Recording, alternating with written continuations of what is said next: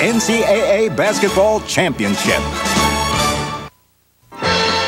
It is time to announce this year's 64 big winners who've been selected to go to the NCAA Tournament.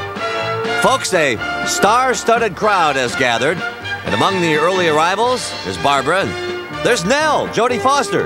The showbiz celebs are here to see the real stars, like Carolina, Stackhouse, and Wallace. Rick Pitino, will Kentucky be a #1 seed in the Southeast? Bob Knight and the Hoosiers sitting on the bubble. Hi, Joe Beth. Hello, Ann. And the #1 seed, Forrest Gump. Michigan State's Judd Heathcote with a Judd thud. Hey, Uncle Milty telling us how he'll fill out his brackets. Let's see who we have here. Oh, my goodness, it's Jim Phelan of Mount St. Mary's. Yes, there he is. And, well, that made Clint Eastwood's day. Excitement in the air. A lot of questions to be answered. Like, where will the Yukon Huskies be headed? Who's #1? We don't know, but we do know who's number 64. Look at him. That's Florida International's Bob Weltlett. Hi, Bob. Hey, I think that's funny man Robin Williams. Georgetown's John Thompson. Is he throwing in the towel? Everybody's here. There's excitement in the air, so let's go backstage to last year's big winner, Arkansas's Nolan Richardson. Hey, it's NCAA tournament time. If you don't think you can win it, then you shouldn't be in it. Let's go to work.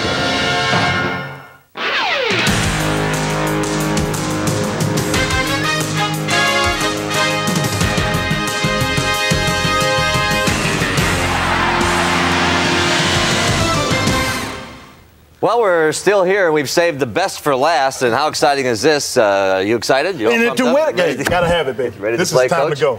Hey, clear. The floors are cleared. The big dance is going to start. Welcome, everybody, to the NCAA Basketball Championship Selection Show. Coming up later, live exclusive coverage of the official first announcement of the tournament pairings for this year's 64-team men's field. We'll also take a look at some of the special pressure on a team that many feel will get a #1 seed. That's UCLA in the West. And we'll be joined by, among others, head coach Jim Calhoun of Connecticut, whose team enjoyed a #1 ranking this season, and Mike Jarvis of George Washington, whose Colonials are sitting on the bubble. But first, though, let's go right out to Kansas City and Andrea Joyce.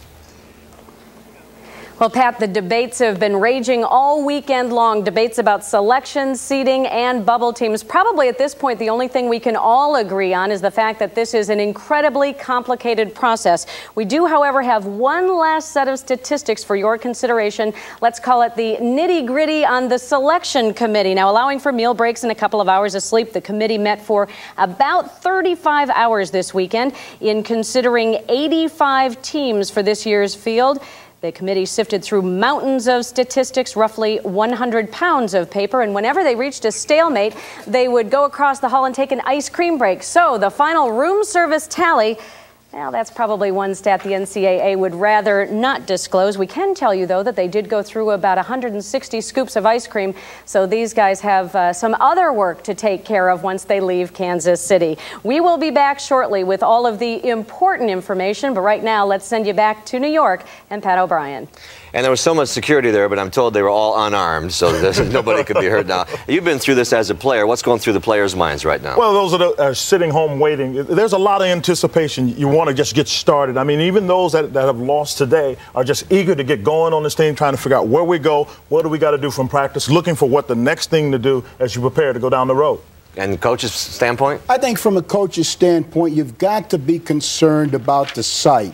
Number one, you've got to be concerned about time change, particularly if you're going west to east. Number two, altitude. Number three, travel difficulty for the team and the fans. Well, speaking of altitude, a lot of teams are sky high today. A wild day in college basketball. Let's get everybody up to date again. What a season for Wake Forest. They beat North Carolina 82-80 in overtime. This was a wild game, and Dean Smith earned his money today. Rasheed Wallace up with a little jumper there, but comes down on that right ankle, Quinn, and he's in immediate pain. Yeah, he's in excruciating pain, and you know this is a young player who probably hadn't been hurt very often, so when he goes down like that, he gets hurt. But there's Jerry Stackhouse with the three! With the big three, and Randolph Childress had a big day. He had 37 points, including 9 three-pointers, and Wake Forest goes on to win their first regular season championship since 1962, and somebody named Billy Packer played for that team. They win 82-80, a great game there. In the Big West Conference Championship, Nevada, Long Beach State 76-69 was the final there. Over in the Big Ten, Michigan and Purdue all over them today. 73-67 was the final score there. Indiana and Iowa 110-79 on Senior Day today. And after the game, Bobby Knight, here's part of the game first. Alan Henderson gets the ball out on the break and gets the block, runs the court, gets it back there for the bucket. And then how much do you love Brian Evans? Well, you got to like him, but one of the things he's been able to do is give him some leadership, but his real ability is to drill the three. If you don't guard him, he can shoot it with range. Boom! There it is. As we said, it was Senior Day there, and after the game, they got all the seniors from the team cheerleaders and the band, and here's what Bobby Knight said about his son. It wasn't easy for Patrick to come to Indiana. This has not been an easy situation for him. Patrick Knight is my all-time favorite Indiana player.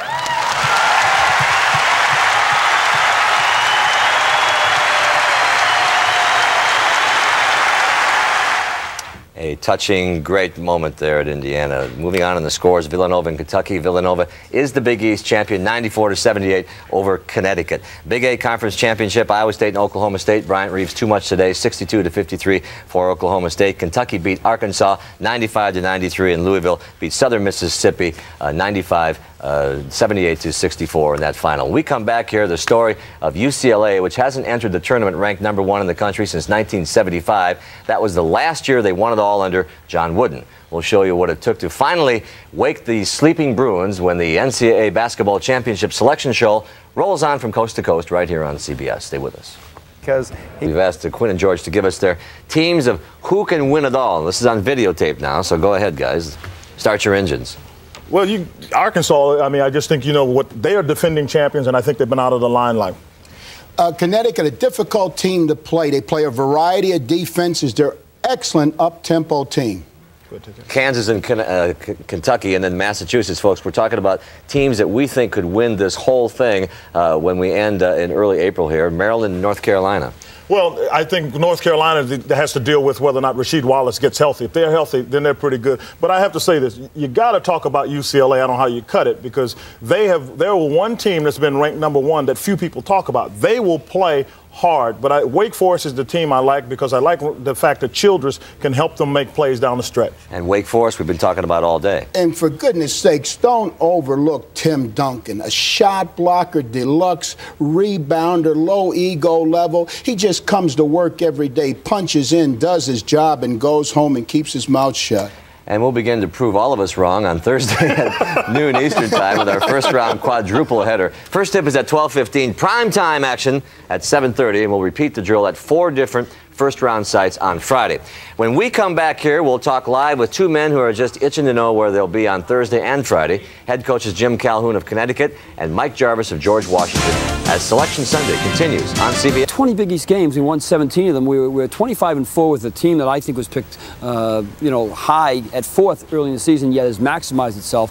We are a very, very good team in the open court. We're a team, I think, that could get on a roll and really win. We've won 25 basketball games, fellas. Put the curtain down. New season begins, and it really has begun for us. Our kids are waiting back there, waiting and watching for the bracket show, and we're really going to begin a new season. Our schedule comes out in about 10 minutes. Coach, who don't you want to see in your brackets, Calhoun?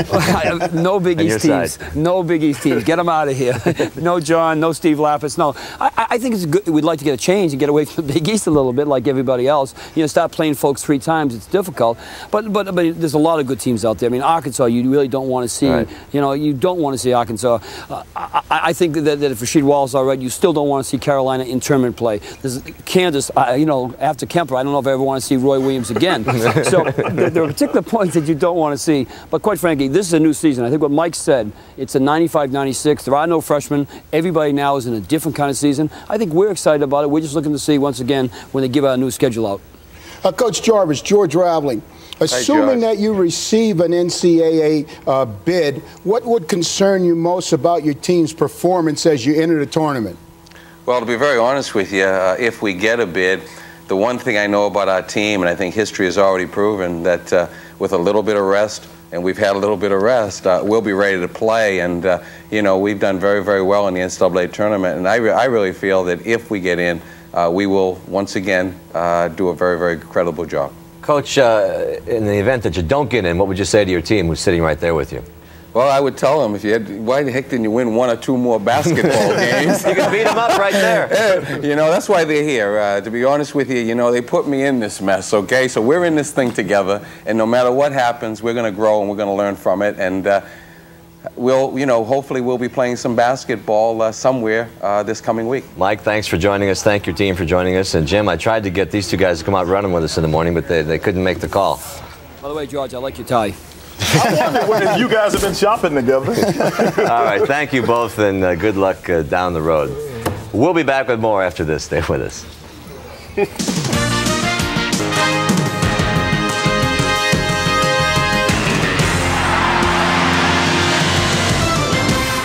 All right, coaches, players, fans, it's time. Welcome back to the NCAA Basketball Championship Selection Show on CBS. We have now reached the moment everyone has been waiting for, the live announcement of this year's tournament pairing. So, without further ado, let's go out to Kansas City and our Andrea Joyce. Andrea?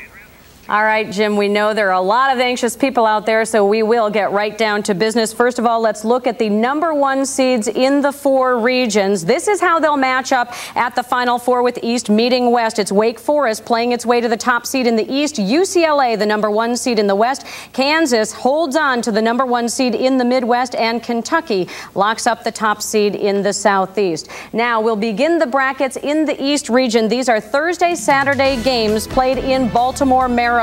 The top seed Wake Forest with Mr. Clutch Randolph Childress. He came through again today with the winning shot in the ACC championship game.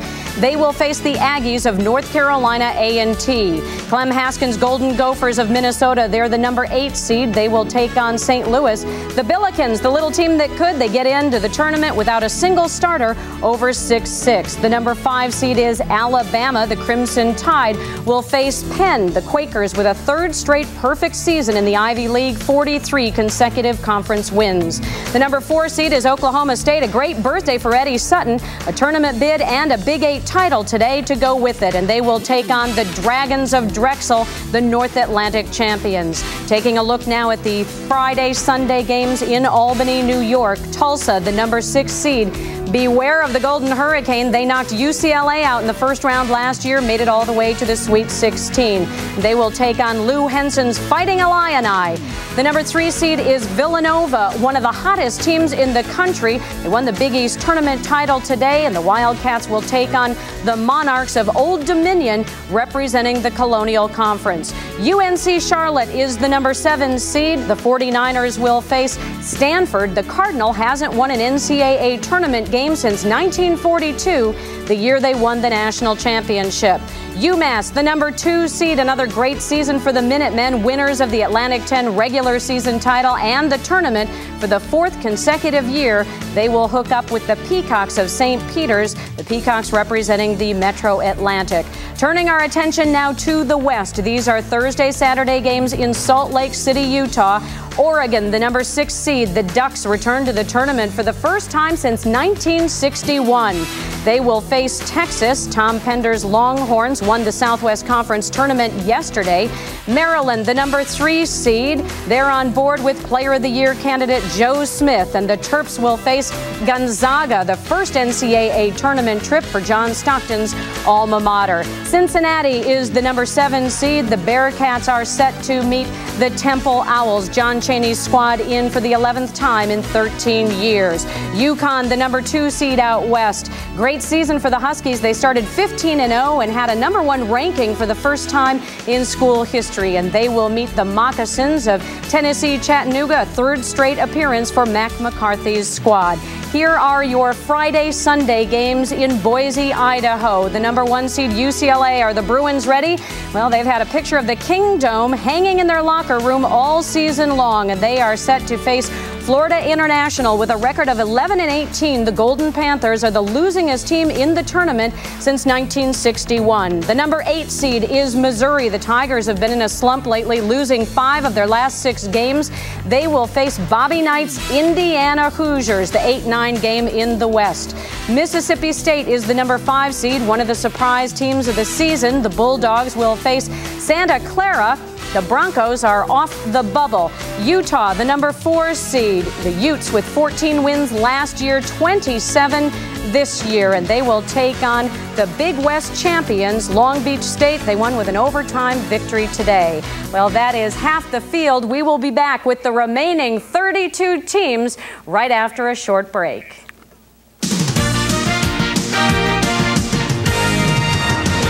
Everyone, get your pencils ready. We've got the other half of this year's tournament field, the Midwest region. These are Thursday, Saturday games in Dayton, Ohio. The top seed, Kansas. If the Jayhawks make it to the regionals, they'll have the good fortune of playing in nearby Kemper Arena. They will take on Colgate, the Red Raiders, in for the first time in their 95-year history of playing basketball. Western Kentucky, the number 8 seed, the Hilltoppers have won 24 of their last 25 games. They will take on the Michigan Wolverines, the Fab 5, now down to the Fab 2. The number 5 seed is Arizona. Damon Stoudemire and Ben Davis, their availability is still uncertain. Arizona to petition the NCAA tomorrow. The Wildcats will take on Miami of Ohio. The Redskins, coached by Herb Sendek, former Rick Pitino assistant. The number 4 seed is Virginia. The Cavs with their best season since the Ralph Sampson days of the early 80s, and they will face Nicholls State, making their first ever tournament appearance. Moving on now to Friday, Sunday games in Austin, Texas. Memphis is the number 6 seed. Great progress for Larry Finch's Tigers, a 9-game improvement over last year's record. They will take on Louisville. Denny Crum's team played its way in by winning the Metro Conference tournament this afternoon. The number 3 seed in the Midwest is Purdue. The big dog is gone, but the Boilermakers haven't missed a beat. They've won 9 in a row, and they are set to take on Wisconsin Green Bay.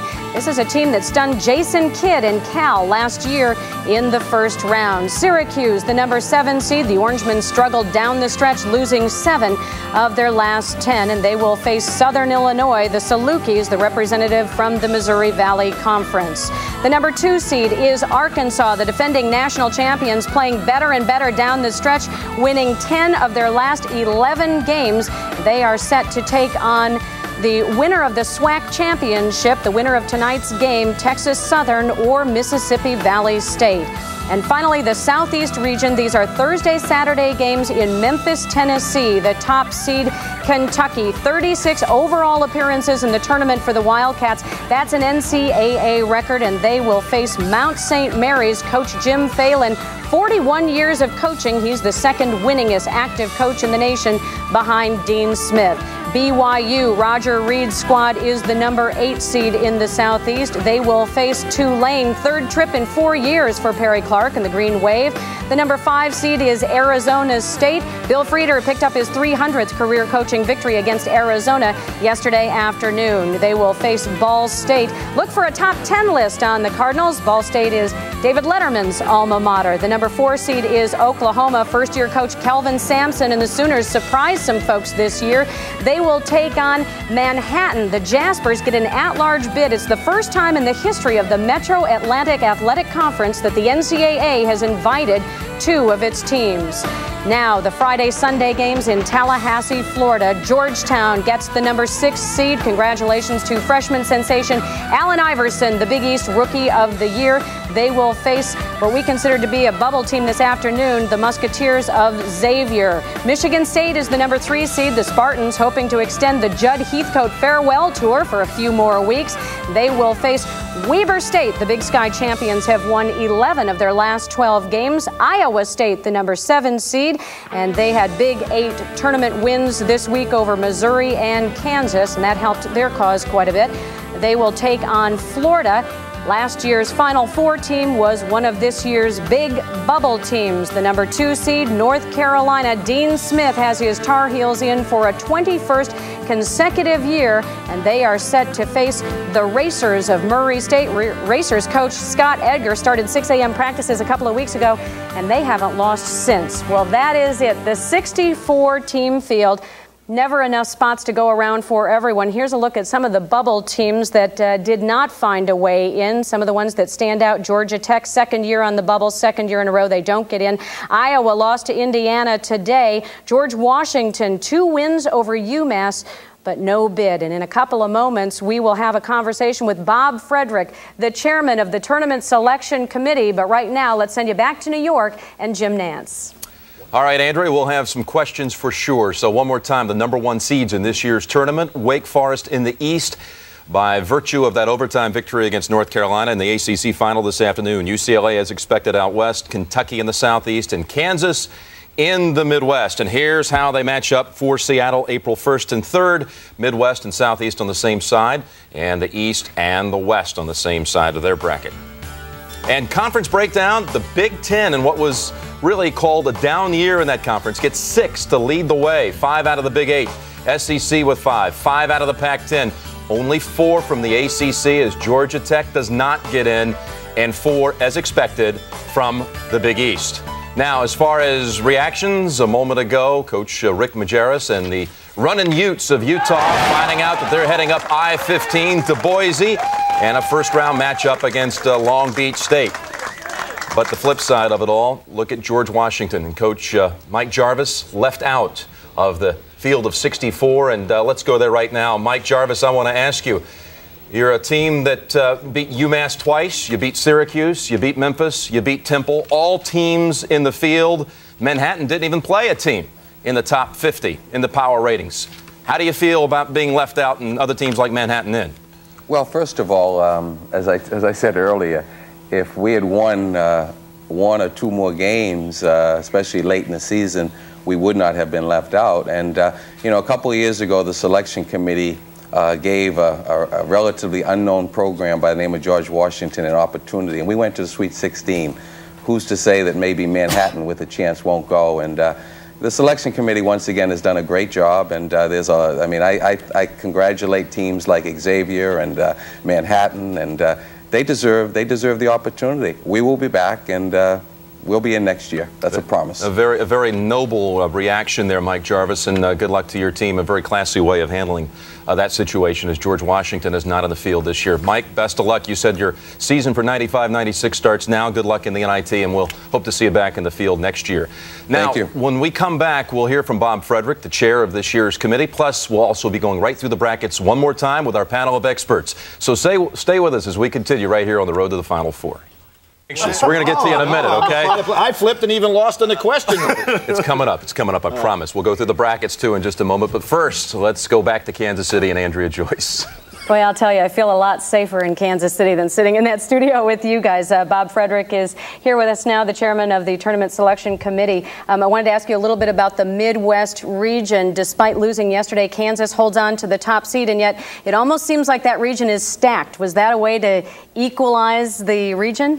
I don't think so, Andrea, but I'm really glad you asked about the Midwest Regional and about Kansas's presence there. Yesterday, after Kansas lost to Iowa State, the committee spent, at my request, 30 minutes talking about Kansas's situation as far as seed is concerned. And then this morning, C.M. Newton from Kentucky and I left the room for an hour and 15 minutes while the remainder of the committee, headed by Jake Krauthamel, talked about the seeding situation in regard to Kansas, Kentucky, and some of the others that were up there at the top. When we returned from doing this show during the halftime of the game this morning, Jake called CM and I together and explained to us what the options were and where Kansas might end up and Kentucky might end up. All right. Well, certainly an interesting day. We're going to send it to New York now, and all those guys in the studio I know have zillions of questions. Jim Nance?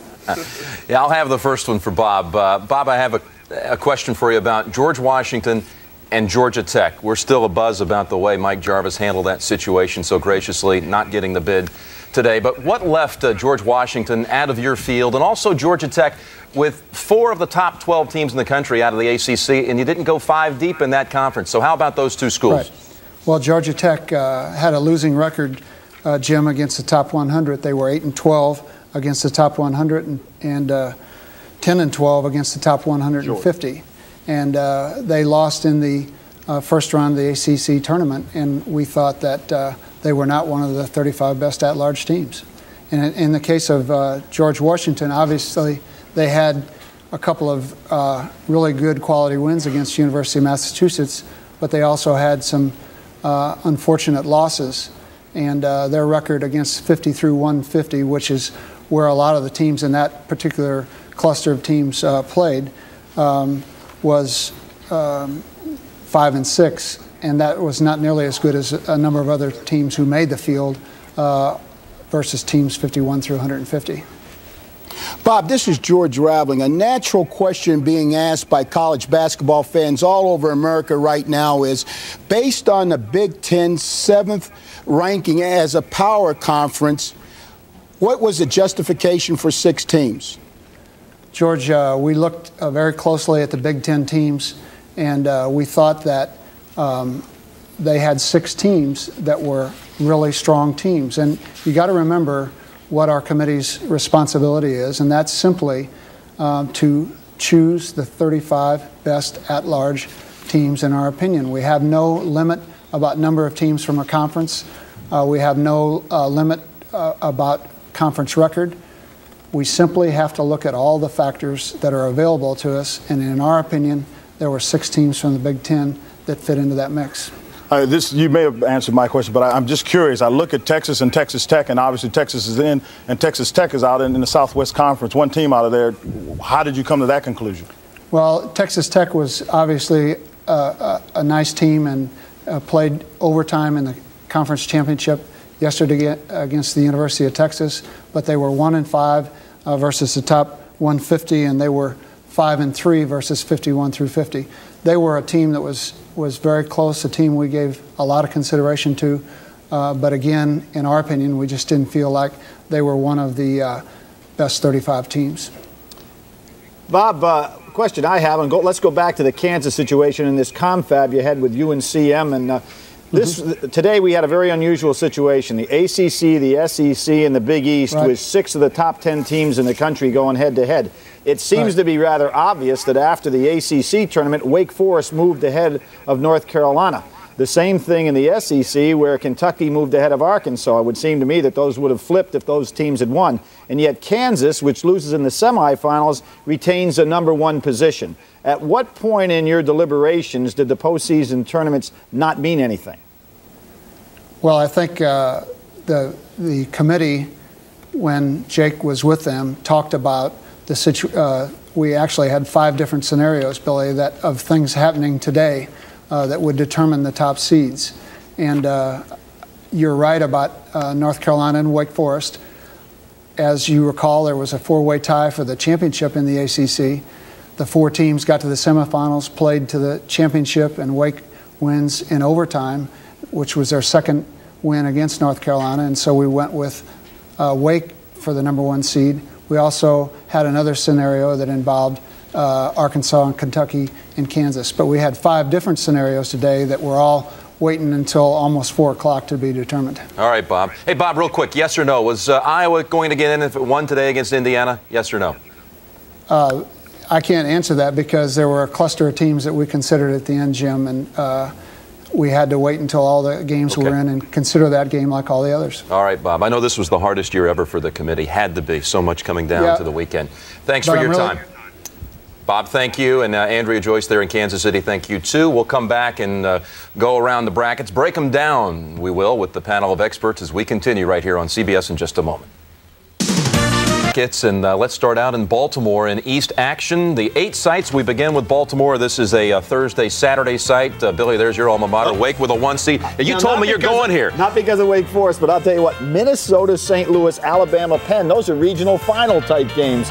I vote to go there. You've already made your own assignment. You made your own assignment. All right, for all the guys in the back, Packers going to Baltimore, all right? So. George, what about this bracket when you take a look at it? I'm going to tell you this. If I were Alabama, I wouldn't feel comfortable about that draw at all, boy. How about Penn, at number 12, and played so well last year in the NCAA tournament? Big country down there against Drexel in a first-round game. Also in the East, in Albany, take a look at that one. Tulsa's there along with Illinois. Villanova, which looks so good today in the Big East. Anything catch your eye there, Quinn? Well, the Villanova Tulsa, but what I really like is Villanova's shot right here. I like the way they've got to get a chance to get into the regionals. How about UMass, Billy? You know, that's the team jumps out. You know, they were overcome with all the media attention to the major conferences this weekend. Massachusetts sitting back there. I think they're going to be ready to go. And they'll have some kind of crowd there in Albany, won't they, George? I think the sleeper team in that bracket right there is Stanford. They're going to be most difficult to defense. Come on, George, that's the Pac-10. That's that Pac-10 conversation. Sounds like a Pac-10 we guy. were here, you were doing this all weekend. Hey, you go out and defense. Villanova's there. They're the sleeper. Well, let's go west. Let's go west. Let's go west just for George right now. This is Salt Lake City in Texas, a sleeper team that Coach Raveling and I agree on. Texas against Oregon, then Maryland against Gonzaga, and UConn goes west. Billy, as we were talking about all weekend. Yeah, we were, but Cincinnati Temple, how about that? Bobby Huggins has won every great Midwest championship there's been. That will be a defensive struggle right there, 7 against 10. And also in the West on Friday in Boise, UCLA against Florida International. And the next game, Quinn, is coming to you now. Missouri-Indiana winner against UCLA in round 2. Well, in round 2, you got to like, as a matter of fact, I recall Coach Knight's second year in the league, in his start coaching year, in the Final Four, he played against UCLA. So that'll be a good matchup. FYI, I don't mean to kill off FIU quite yet. They've got to play UCLA in the first round. They do. And for Jim Herrick's team, and George, you could appreciate this more than any of us here, in the fact that getting over that hump of the first game. No 16 has ever beat a 1. UCLA will have to concentrate, but it's great to get that game under your belt. The real temptation there, Billy, is not to look past that game, though. Oh, I understand that. All right, Kansas gets the 1 seed in the Midwest, and Colgate in the first game, Donald Foyle awaits, and then Western Kentucky, Michigan, the winner of that game, moving on possibly against the Jayhawks in round 2. Jim, the thing that jumps out at you right there is the situation at Arizona. I mean, you have to get that rectified. No coach can go ahead and make an adjustment in 1 week to go ahead and take what has been an outstanding program and team if they have to go ahead and change the way they play. How about so Virginia? That'll be interesting. How about Virginia, guys? Excellent basketball team. I like Virginia. I tell you what I like about them now. With Corey Alexander gone, then without deference to him, they're playing better. They're playing more like a team. Also in the Midwest, this is the Friday-Sunday combination. Memphis against Louisville, which won the Metro today. Purdue, Billy, you've talked about how tough they are. Syracuse, and there's Arkansas will play the winner of the SWAC, which will be determined here in just a little while. It's almost like going back to the old days of the Metro. Memphis against Louisville. Those used to be some of the greatest battles of all time. How about the bracket for Arkansas? George, you had some thoughts on that. I personally think that Arkansas has to feel really good about the bracket that they're in, at least till the Final 8 anyway. Okay, moving on now to the Southeast. Kentucky, the 1 seed in the Southeast. And they'll be going to Memphis, Oklahoma down at the bottom side of that bracket against Manhattan. What about Manhattan getting into the tournament, Billy? I don't like it at all. I didn't like the answer. I like Mike Jarvis's answer. I mean, it was incredible that a coach could have that first-class answer. I mean, the dignity that he showed in his answer is incredible, but there is no way you can knock them out. They beat teams that are seeded basketball teams. They beat Massachusetts. I mean, it's unbelievable what they did. And plus, Jimmy, in the last 2 years, they made it to the Sweet 16 2 years ago. Last year, they made a very good showing in the NCAA tournament. I think that they really belong to be in there. George, we saw Arizona's a 5 in one bracket. Arizona State's also a 5. How about those two schools in the tournament? I like Arizona State a lot because of style of play. They put a lot of pressure on you. They trap you all over the court. They're an outstanding three-point shooting team. And in Mario Bennett, they have one of the best shot blockers in the country. Jimmy, if they can end the season the way they started it, winning Hawaii, I think that'll be a pretty good end for Bill Frieder. I think the Southeast is the toughest of the 4, and here's a good reason why. Look at this page right here. Georgetown, Michigan State, Florida in the Final Four last year, Iowa State, which beat Kansas this week, and North Carolina. How about it, Quinn? Yeah, I have to agree with you. I think Georgetown is going to be a team that's really going to give some people problems there because they got a lot of big people they can run after, and their pressure can give you problems as well. Think about that. North Carolina and Kentucky in the same bracket in the Southeast, George. Holy God, a coach's dream and a fan's dream. Well, how about the champions you've got there? You've got Kentucky and North Carolina, Michigan State right up to the last day with Purdue for a championship. Georgetown, we know, coming on strong. I agree, Jimmy. I think it's the toughest region. Okay, guys, that's a look at it one more time. It all gets started on Thursday. We can't wait. Yes. Right now, let's set it back over to Pat O'Brien. Pat? Jim, thank you. The 9-man selection committee has done its job, and now it's time.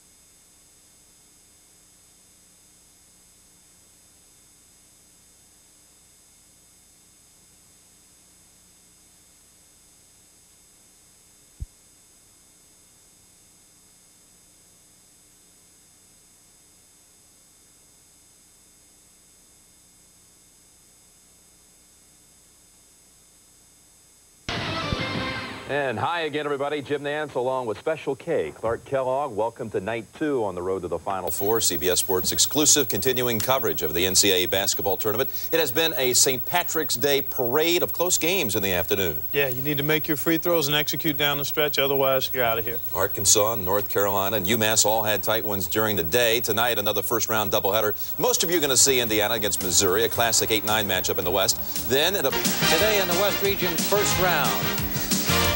This afternoon, we saw 2 teams advance. Tonight, Indiana and Missouri, perhaps the best matchup in the entire first round. This afternoon, Utah defeated Long Beach State, and Mississippi State, the number 5 seed, defeated Santa Clara to move in against Utah in the second round. Following Missouri, Indiana, it'll be UCLA and Florida International.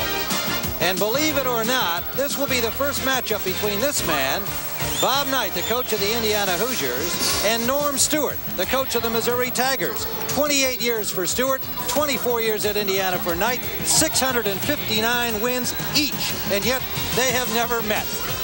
Well, I tell you what, they're both champs in our profession. Everyone respects them. I think that Coach Knight has his team in the right swing now. I think that he's more or less than hammering them. He's kind of patting the fannies of the freshmen. And if they're going to win today, it's going to be the freshmen that are going to win for them. Well, this Indiana team has got a spectacular player by the name of Alan Henderson, and I think this is a guy who every night, because they're such a young team, is a key player for them. Well, Alan, what he does, after that injury last year, he was well, but he still had the scar on his head. Now he's completely well, and he's going to end up just about every game guaranteeing you about 20 points and 11, 12 rebounds. 23.7 he brings into this game as the scoring leader for Indiana. Paul O'Linney is the scoring leader for the Missouri Tigers, and he's more than just a scorer. He must score more than his average. He'll dish and he'll go for the ball. You can tell by the bandage on his nose. He just puts his body out there every time he plays. But he has to have a huge offensive game for the Tigers to win. Julian Winfield, another key player for the Tigers, kind of a do-it-all guy for them and a great defensive player. 2 changes in the starting lineup for the Hoosiers. At guard, Steve Hart and Neil Reed, we expect, will be in Charlie Miller's spot. For more on the changes and the reasons why, let's go to our reporter, Michelle Tafoya. All right, guys. Well, Steve Hart will be starting in place of Michael Herman, partly because Michael Herman hasn't been feeling that well, also because Hart has been playing very, very well in practice this week, and they think he is the best defensive stopper to play against Paul O'Linney this afternoon. Gentlemen? Thanks, Michelle. And it is Neil Reed also in the lineup at guard, and he's playing with a sore shoulder in which he wears a football pad to protect it from a season, an earlier injury in the season. And Missouri in white. The Hoosiers in red. We're just underway. Winfield in traffic in the lane, and we got a jump ball. The arrow is in favor of the Tigers. Our officials tonight, John Claggerty, Carl Hess, and Michael Kitts. Appropriate, a guy named Claggerty is one of the officials on a March 17th date. Well, Haley that time should have bounced that ball into Winfield. Winfield had perfect position. O'Linney, and he missed it from underneath. Taken away by Henderson. Henderson, 6'9", from Indianapolis, Indiana.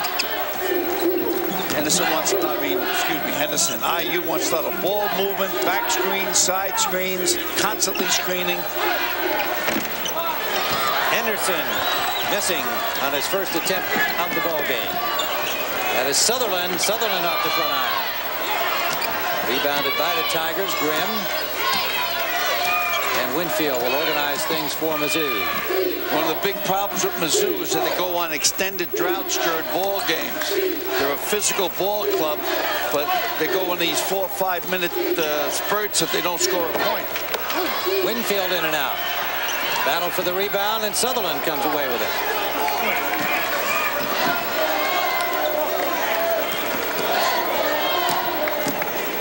Lenny, Winfield, Sutherland starts it over again. Derek Grimm. They're kind of letting Winfield roam wherever he wants. Sutherland with that taped right elbow. He claims that it's 100%, but nobody quite believes that. Grimm come down kind of gingerly on his foot that time. He did. Derek Grimm, the sophomore from Morton, Illinois. Good three-point shooter at 45%. They'll need his action scoring as well, and neither team able to find a bucket yet here, each with 2 tries. Henderson had 2 good looks, just didn't drain them. He will. That's Brian Evans, the junior from Terre Haute, Indiana. That's a man you got to stay up on. Hoosiers consider him their best pure shooter, and he's coming off a shoulder injury. That's a Lenny. We're tied at 2. Well, I think Norm Stewart feels good because he told me yesterday that he dreamt that his team wouldn't score for the whole 40 minutes. We're tied at 3 with those pair of 3-pointers, and now that's Reed driving for a 5-3 Indiana lead. Lenny in traffic. Travel called. Yeah, he took 2 small steps and 1 large one.